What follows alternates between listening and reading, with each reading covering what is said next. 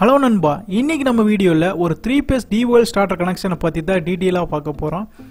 3-phase DOL starter கனெக்ஷனில் முக்கியமான 3 condition இருக்குது. அதில் ஃபர்ஸ்ட் கண்டிஷன் வந்து பார்த்தீங்கன்னா, நம்ம ஸ்டாப் பட்டனை ப்ரெஸ் பண்ணியிருக்கிற டைமில் ஸ்டார்ட் பட்டனை ப்ரெஸ் பண்ணாலுமே காண்டக்டர் வந்து ஆன் ஆகக்கூடாது. இது வந்து பார்த்தீங்கன்னா ஃபஸ்ட்டு கண்டிஷன்.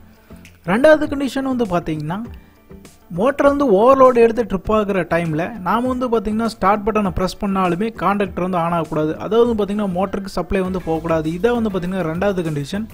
மூணாவது கண்டிஷன் வந்து பார்த்திங்கன்னா, நம்ம ஸ்டார்ட் பட்டனை ப்ரெஸ் பண்ணி ரிலீஸ் பண்ண கடைசியிலையுமே அந்த காண்டக்டர் வந்து கண்டினியூஸாக ஆனில் இருக்கணும், மோட்டர் கண்டினியூஸாக சப்ளை போகணும். அதாவது வந்து பார்த்திங்கன்னா காண்டக்டர் வந்து ஹோல்ட் ஆன் ஆகணும். இதை வந்து பார்த்திங்கன்னா மூணாவது கண்டிஷன். நெக்ஸ்ட் வந்து பார்த்தீங்கன்னா கனெக்ஷன் டீட்டெயில்ஸ்.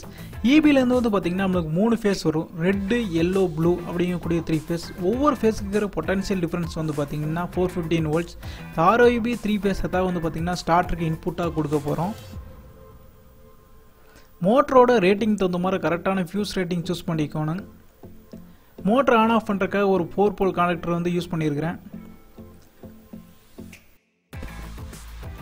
மோட்டர் ப்ரொடக்ஷனுக்கு வந்து பார்த்தீங்கன்னா 3 ஃபேஸ் பைமெட்டாலிக் ரிலே யூஸ் பண்ணியிருக்கோம்.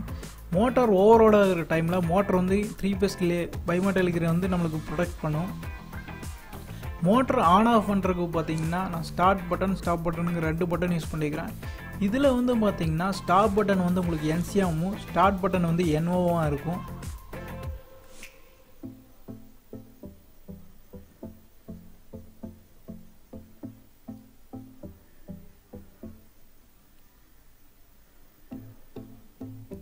நம்ம வந்து பார்த்தீங்கன்னா 3 ஃபேஸ் மோட்டரை தான் வந்து இதில் வந்து ஆன் ஆஃப் பண்ண போகிறோம். அதுக்காக வந்து பார்த்தீங்கன்னா 3 ஃபேஸ் மோட்டர் ஒன்று எடுத்துருக்கிறேன்.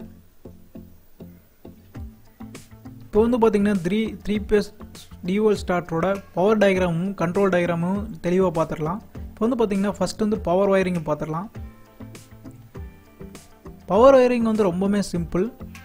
நம்ம ஈபிலேருந்து வரக்கூடிய ROIB ஃபேஸை இண்டிவிஜுவலாக ஒவ்வொரு ஃபியூஸுக்குமே கொடுத்துடலாம்.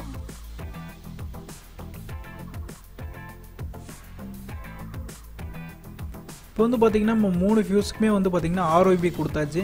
இப்போ ஃபியூஸோட அவுட்லேருந்து எடுத்துகிட்டு வந்து பார்த்திங்கன்னா காண்டக்டருக்கு வந்து இந்த இன்கமிங் கொடுத்துடலாம். அதே மாதிரி வந்து பார்த்திங்கன்னா ROIB 3 சீக்வன்ஸுமே மாறாமல் காண்டக்டர் வந்து இன்புட்டாக கொடுத்துடலாம். 4 போல் காண்டக்டரில் 3 போல் வந்து ROIBக்கு நம்ம யூஸ் பண்ணிடலாம். காண்டக்டரோட அவுட் எடுத்துகிட்டு வந்து பார்த்திங்கன்னா ரிலேவோட 3 டெர்மினலுக்கும் கொடுத்துடலாம் ROIB சீக்வன்ஸ் கரெக்டாக. இப்போ வந்து பார்த்திங்கன்னா ரிலேயோட அவுட்புட் ROIB சீக்வன்ஸை எடுத்துகிட்டு போய் வந்து பார்த்திங்கன்னா நம்மளோட மோட்டருக்கு இன்புட்டாக கொடுத்துடலாம். இதுதான் வந்து பார்த்திங்கன்னா பவர் ஒயரிங். வந்து பார்த்திங்கன்னா நம்ம 3 ஃபேஸுமே கொடுக்க போகிறோம்.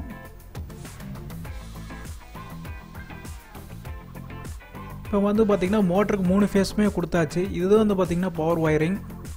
பவர் ஒயரிங் வந்து ஃபுல்லாக கம்ப்ளீட்டாக முடிஞ்சிருச்சு. இன்னும் நெக்ஸ்ட்டு வந்து பார்த்திங்கன்னா நம்ம வந்து கண்ட்ரோல் ஒயரிங் பார்க்க போகிறோம்.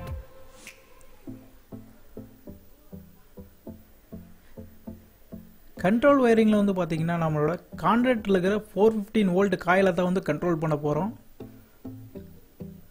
415 வோல்ட்டுக்காக நான் வந்து பார்த்திங்கன்னா ஒரு ஃபேஸ் வந்து காயிலுக்கு டைரெக்டாக சப்ளை எடுத்து கொடுத்துட்றேன். இப்போ ரெண்டாவது ஃபேஸ் தான் வந்து நம்ம கண்ட்ரோல் பண்ண போகிறோம். அதனால வந்து பார்த்திங்கன்னா இன்னொரு ஃபேஸை எடுத்துகிட்டு வந்து பார்த்திங்கன்னா ஹோல்டன் பாயிண்ட்டை கொடுத்துட்றேன். ஹோல்டன் பாயிண்ட்டை இன்னொரு டைமில் எடுத்துகிட்டு போய் ஸ்டார்ட் பட்டனுக்கு வந்து நம்ம வந்து சீரியஸாக கனெக்ட் பண்ணுறோம். நெக்ஸ்ட் வந்து பார்த்திங்கன்னா காண்டக்டர் காயிலேருந்து இன்னொரு டெர்மினல் எடுத்துகிட்டு வந்து பார்த்திங்கன்னா ஸ்டாப் பட்டனுக்கு சீரியஸாக கனெக்ட் பண்ணியிருக்கிறோம்.